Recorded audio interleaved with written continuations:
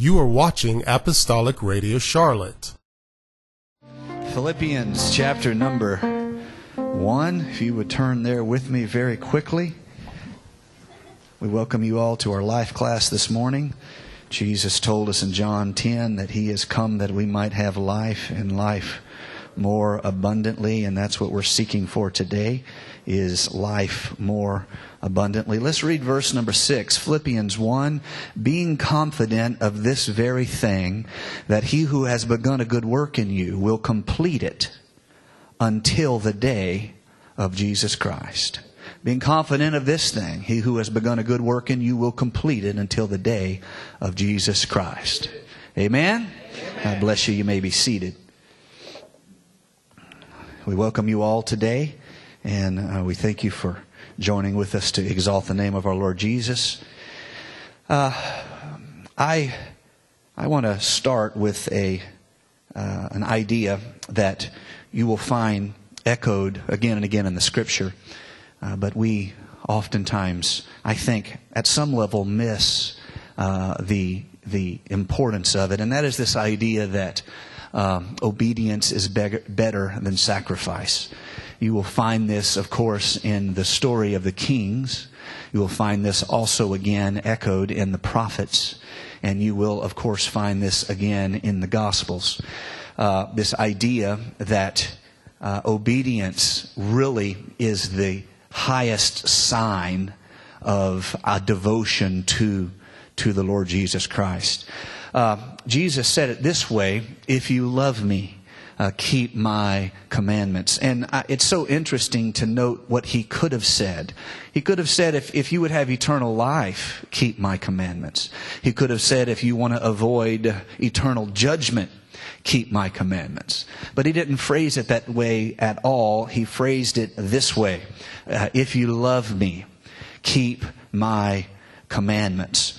There is a Chinese proverb that says, a gem cannot be polished without friction, nor man perfected without trials. This isn't an encouraging thought. This isn't profoundly encouraging whatsoever. But there is a truth here that we wouldn't want to rush past. Amen?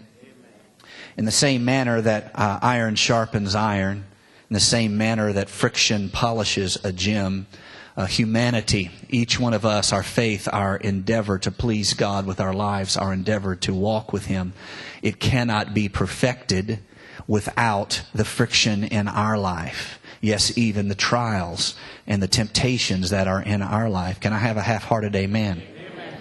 Some of you did better. Thank you for going the extra mile there. Paul says this, I'm sure of this, the one who began a good work in you is going to complete that good work in you. Let me just reference this. I won't take time. I'm going to teach it and preach it later on. We can make the mistake of thinking of God's kingdom and God's people in the terms of a club. What I mean by that is a club has membership rules. That if you do not abide by those rules, they will in some manner exclude you from the club. It's a model of obedience, this club model of obedience. If you don't abide by the rules of the club, you get excluded, kicked out of the club. You will not find the club model anywhere in the Word of the Lord. What you find in the Word of the Lord is a family model. That's not the same thing. Now, sometimes we err in our zeal to convince others, or perhaps even our children, that it's a club model, and you won't find that anywhere in the Word of the Lord. What you find in the Word of the Lord, and I don't have time for this today, but I want you to think about it. You find a family model. What is the difference? In a club model, you are excluded. In a family model, you are chastened. The Lord does not give up.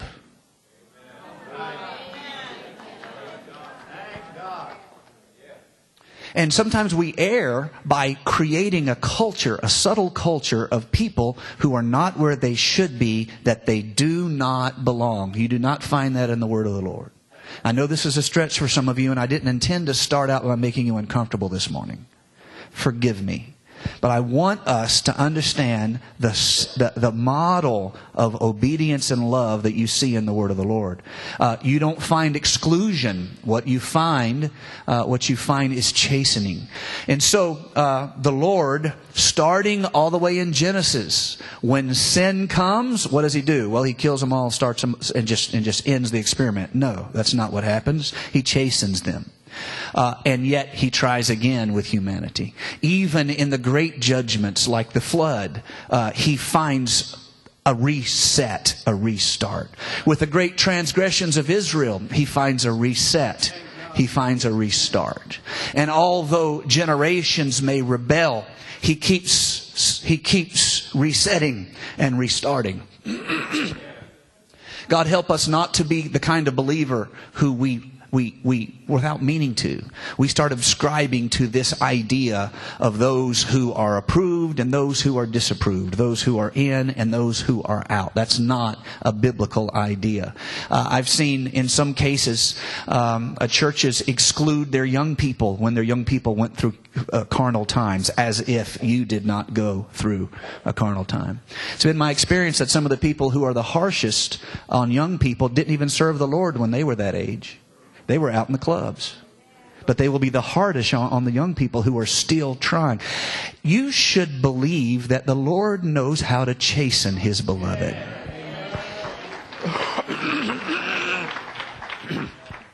And you should believe that the Lord knows how to draw them. And I would say even further that there are people who should be in churches across America right now, but they felt exclusion from people who should have been patient. We are not exclusion agents. Thank God. Amen. And so the Lord who began a work in you, He will complete the work. Yes, it is possible to push the Spirit of the Lord away. Yes, it is possible. That's free will. But that does not change the nature of the kingdom of God. That does not change the nature of the love of God. Everyone here today who are prayed through right now, there's been seasons in your life where you were far from the Lord and the Lord did not exclude you. But every day He went to look and see if the young fool would come back to the house of his father. And when the young fool returns, God throws a party. The Lord's working on all of us, and there are aspects of spiritual growth we should not deceive ourselves over. I want to say to everyone here today, if you are not where you need to be in God, and you know that, I would encourage you to admit that to the Lord. I would encourage you to have open lines of communication to the Lord. If there's sin in your life that you are struggling with, I would encourage you to see Him as your Father and have an open line of communication with Him today. I would encourage you, if you are in a backslidden state and you know it, but you came today, I want to say, first of all, I'm glad you're here. I'm glad you're here.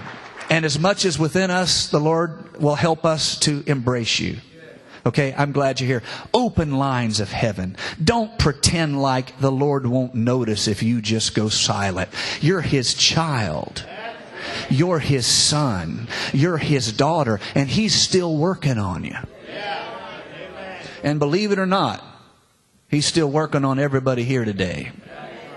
And so this aspect of spiritual growth in our life needs to be understood as a process. And I think as a church, the culture of our church, I think we've done well in some aspects of that. And I think in some aspects the Lord is still working on us. And we will do better with His grace and His help. Can I have a big amen? Okay, so let me give you some things to think about in this process of growing. There is, of course, sacrifice. This is being willing to pay a price. There is no true discipleship without being willing to pay a price. It's an illusion. Somewhere there's a consecration in your life. If you don't want to do what I do, there still has to be a consecration in your life. If you don't want to do what Bishop does, there still has to be a consecration in your life. If you don't want to do what your brother or sister who is zealous they do, there still has to be a consecration. Start somewhere. It's the point and the purpose and the price of discipleship. Also, beyond that, there has to be a sense of God's kingdom. Let thy kingdom come. Not my kingdom. God, help us from being selfish Christians who look to see in the church what we need. And the moment the church doesn't meet our need, we go looking for another church. Well, let me tell you a real truth. The next church you find, there's going to be times they don't meet your need also. Are you going to leave them too? And you find you another church. And you wonder why your Christianity always is limited to being inward. It's because there is not this sense of thy kingdom come, thy will be done. The third idea is this idea of trials not being signs of God's displeasure. God help us all to see that. Trials not necessarily a sign of God's displeasure. It may be judgment, but we have far less judgment in this time than there has been in times before.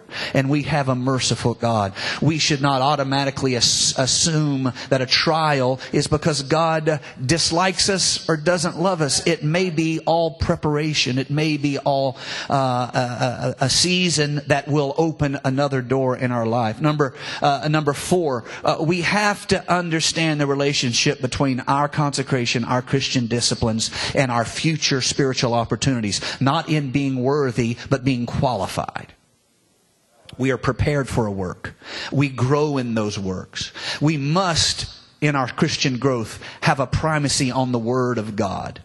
The Word of God. No one died for your sins but the Lord Jesus Christ. We have no sanctified text but the Word of God. Not the ruling of a priest. The Word of God. And 7, living our life with eternal values. This is essential, and we can often err living short term.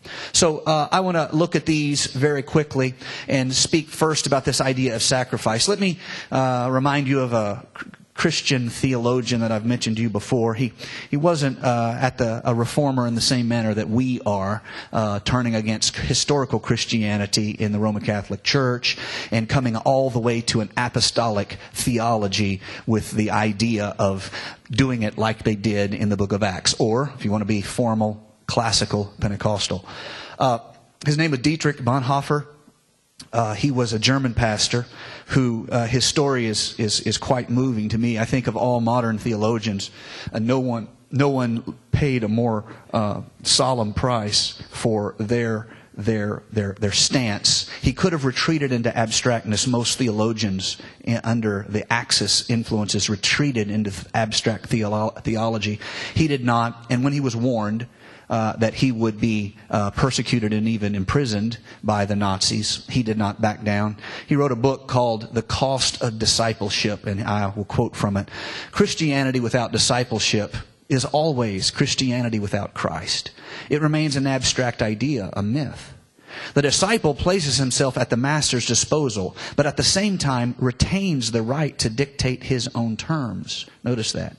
You place yourself at God's disposal, but then you dictate your own terms, aka free will. But then discipleship is no longer discipleship, but a program of our own to be arranged to suit ourselves. End quote. Jesus said it like this, and you often hear it. If anyone would be my follower, let him deny himself. Let him take up his cross. Let him follow me. Matthew 16. What Christ is doing in the life of the believer and the follower is a process of change and preparation. It is a process whereby God prepares us for a work that is in His kingdom and for His purpose. It is a process whereby you become more useful to Him. A process whereby we are prepared to be a tool in the hand of the master craftsman. You can also think of this in terms of a theological understanding, and we would call it sanctification. This is where we become more godly over time. The Lord began the work in us, and He is going to complete it. You have to understand, if you would think of these terms, you have to understand the influence and the leading of the Holy Ghost in your life. We all need the Holy Ghost. Acts 2:38, Peter preached it on the day of Pentecost. Repentance, baptism in water, filled with the Spirit. Acts 2:38, and we believe it. We want everyone to receive it. It is God's will for empowering and directing our lives. And that infilling of the Spirit gives us an inner resource. It starts with an experience, and experience is important. Otherwise, the Lord wouldn't give us an experience. Amen? Experience is important, but then it's more than that. And if you think that's all it is, then you're quite shallow in your understanding of the Comforter and the work of the Comforter in our life. We are led by the Spirit. We are convicted by the Spirit. We are transformed by the Spirit. Yes, you can quench the Spirit. Trials also, as I mentioned, produce this opportunity for growth and understanding. James said it like this: my brothers and sisters, consider it nothing but joy. Wow, what a challenge when you fall into all sorts of trials, because you know that the testing of your faith produces endurance. And let endurance have its perfect effect, so that you will be perfect and complete, not deficient, in anything. And so we see the leading of the Spirit. We see the work, and shall I even dare to say ministry of trials.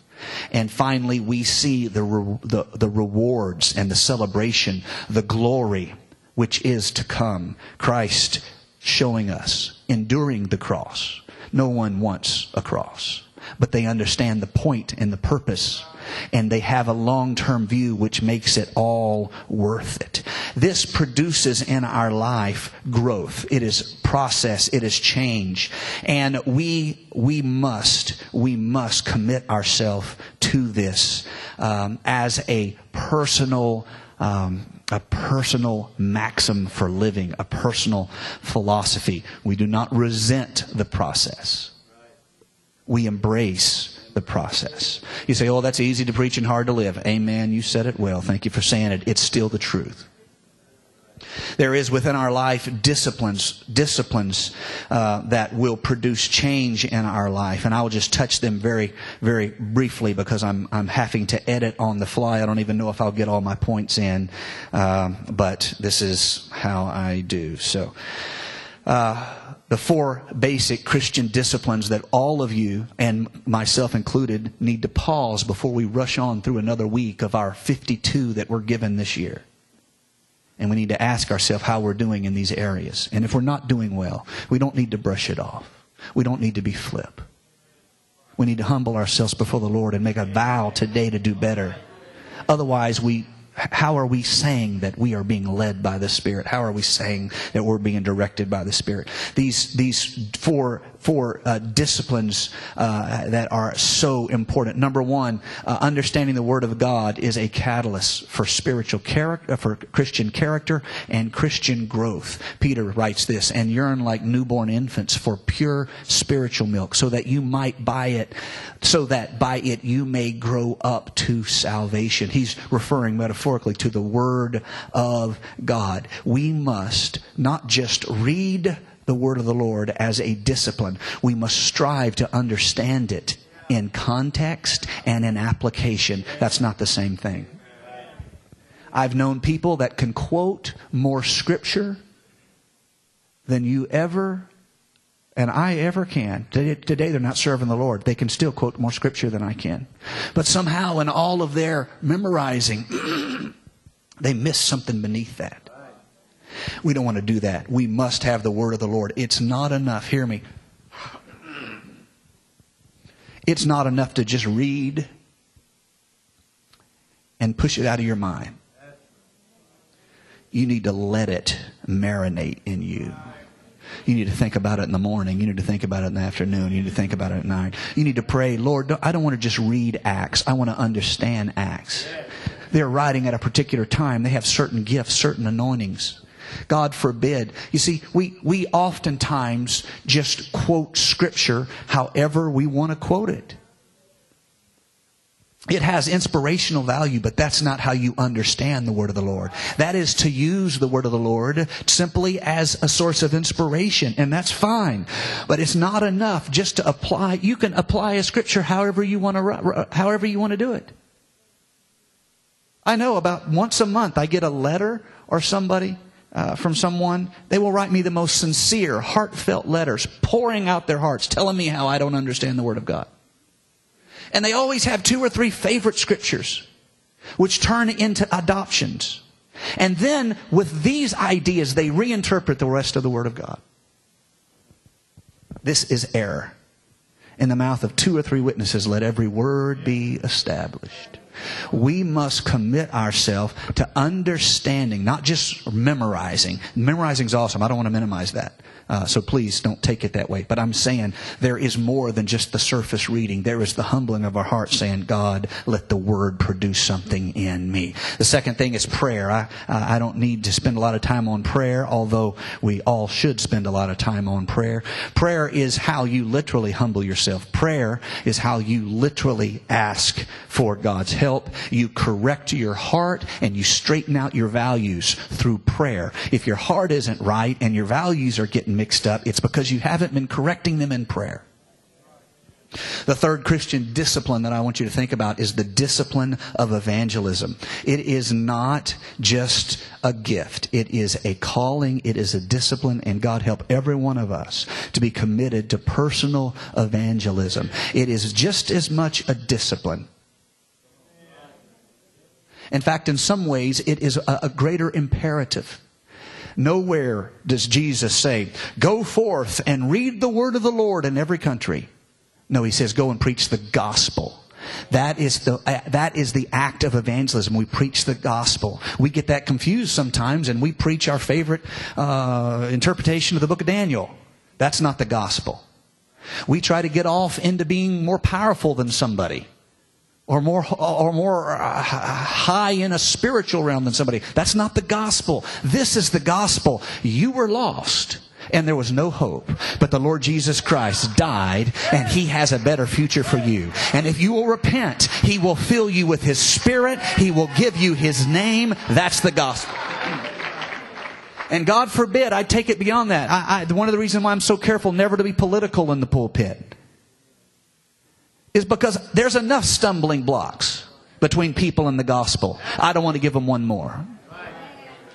We are commanded to preach the gospel. That's why sometimes obscure theological arguments cause more trouble than anything else. They're not the gospel. This is the gospel. I tried to preach it last week. I'm an introducer to the Lord Jesus Christ. I want to tell you about someone who can change you. God has something awesome for you. I want to tell you the kingdom of heaven is at hand. That is a discipline. That's just as much a discipline as prayer and Bible study. And number 4 is fellowship. We need one another. Without community, without brotherhood, without support, we are ever so much weaker. Can I have an amen? Next, because I'm rapidly burning my clock down like the fastest burning candle in the history of the world, I want to talk about the importance of good works of testimony. It's easy for us to, I would say one of the greatest errors is misunderstanding works. And this is just me, and there's other people who see it differently. And God bless them. I don't want to have a fight. I want them to preach the gospel, and I want to preach the gospel. But this issue of good works is very possible for us to say one thing and then imply something else. But I've tried to think of the simplest way to explain this. And this is very much in line, not with just the doctrine of this church over time, but with the manual of the United Pentecostal Church International. And if you doubt that, you should read it. We are not saved by good works. We are saved for good works. And if you don't understand that, you will get everything twisted up and get back into the idea of kind of the club idea, not the family idea. Where if people don't manifest your certain set of good works, because there's many good works and none of us does all of them, okay? If they don't do your set of good works, then you find them wanting. We are saved for good works, not by good works. Paul says we are His workmanship, having been created in Christ Jesus for good works.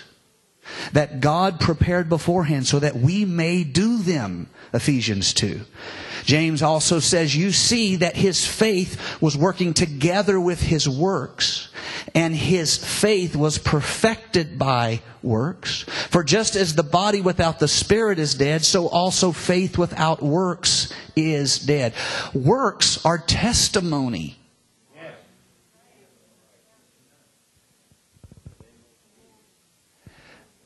Our works glorify God.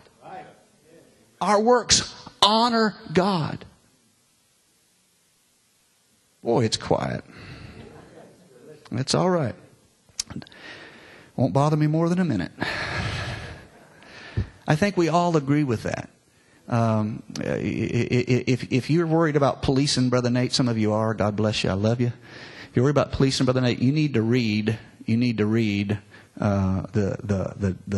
manual of the United Pentecostal Church International. You need to read the part on salvation and justified by faith. It clearly states it. It's not just me off in a corner somewhere. We are saved for good works. We are not saved by good works, but good works are signs of maturity, and they're signs of growth. They're signs of getting that God's kingdom is coming. They're signs of showing that our values are beginning to reflect His values. Does that make sense? It's evidence that we are striving to live a godly and a life that is pleasing to God. That's what works are. So it's difficult, and I would say even more, an error for us to talk about how we have this understanding and this prophetic insight and etc., but we have no testimony of good works in our life. No testimony of values that are lining up with God's values. No testimony of having charity one to another. No testimony of having compassion one to another. No testimony of living by biblical ethics and values like charity and modesty, godliness, long-suffering, fruit of the Spirit, manifesting gifts of the Spirit. Amen. Good works are part of our testimony, and that is part of what God leads us to and perfects in us over time. The next item I want you to think about very quickly, and I'm almost done, is this idea of living the biblical values. Not singing them, not preaching them, living biblical values. You say, what do you mean by that? This Word of God is full of principles and spiritual ideals that are pleasing to God, and we can, if we choose, live by them. But if you want to be someone who is led of God, someone who is open to spiritual improvement and growth, you're going to have to do a few things. You're going to have to first understand what these principles of the Word of the Lord are. And yes, to be fair, there are majors and there are minors. You will find this again in the Word of the Lord, where people agree to come together. They agree and let's agree on these. And then there's minors. And one of the signs of spiritual immaturity is how people fight over minors rather than agreeing on majors. You see that again and again in the Scripture. But I'm not trying to talk about church politics right now. I'm talking about an individual choice. You have to understand the principles that are pleasing to God. You do. I'm not going to follow you around with a little tablet grading you. If that's the kind of preacher you want, I'm sorry, I'm going to be a huge disappointment to you. This is not a police state. I am not Kim Il-jung or whoever, Young Il-sung or Sung Be Crazy. I don't know. This is not a police state. But if you want to grow in God, you have to have a desire.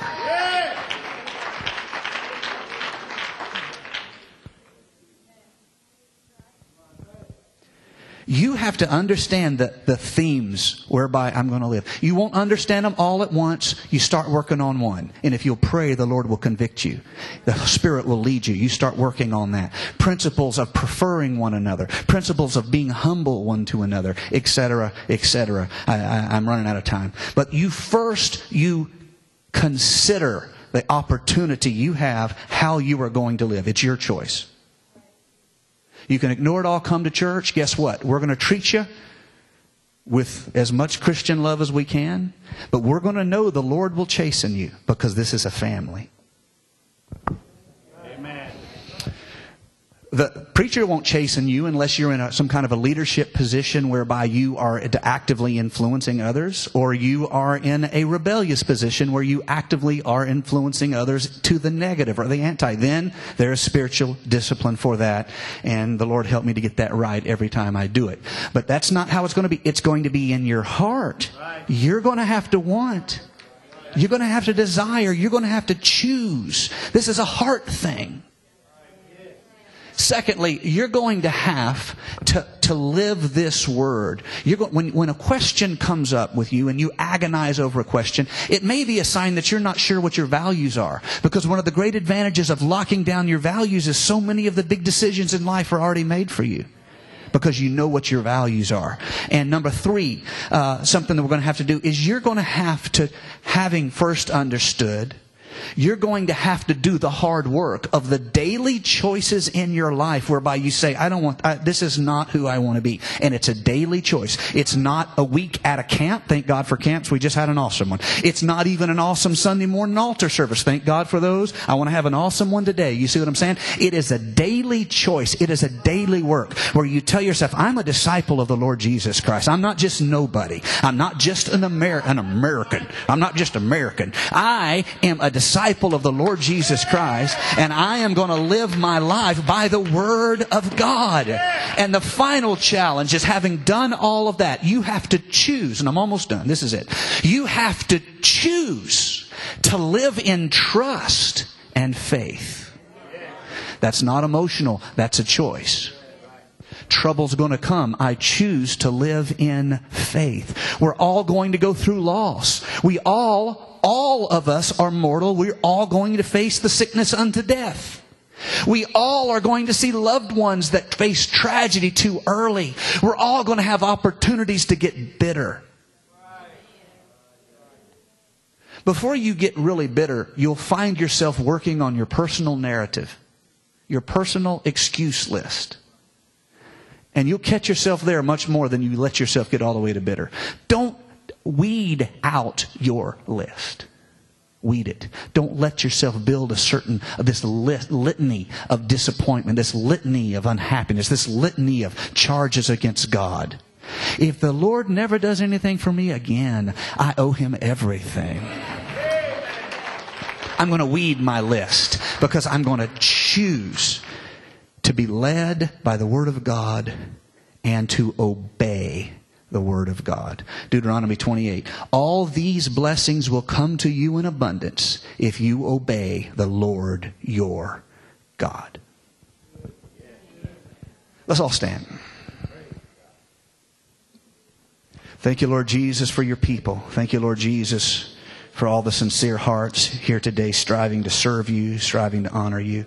We need your help today, from the pulpit to the usher's bench. We need your help today, Lord Jesus, to be true Christians, not just label Christians, but to be true Christians.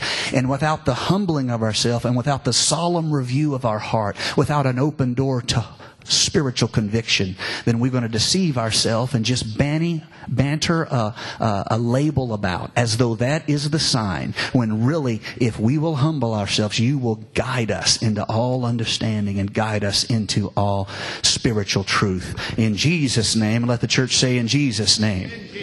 Amen. We'll start our worship service here in just a few minutes as our children join us. God bless you.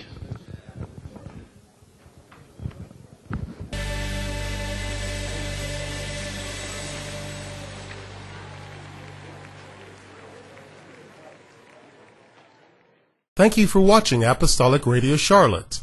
Come, worship with us.